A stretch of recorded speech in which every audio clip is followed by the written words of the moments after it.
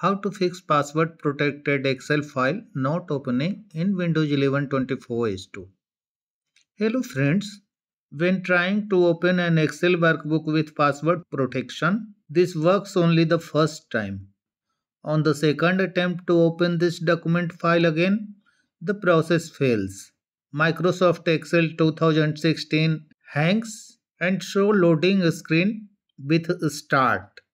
You can only force quit Microsoft Excel via Task Manager in order to continue using this application. Follow the steps to fix it. Open Excel, go to File, Options, click on Add-ins. Here click on Go. Put a tick on this option, Analysis Toolpack VBA. And put a tick on this option, Solver Add-in. OK. The issue will be fixed. Once Microsoft addresses this issue, they will resolve the problem permanently. That's all friends.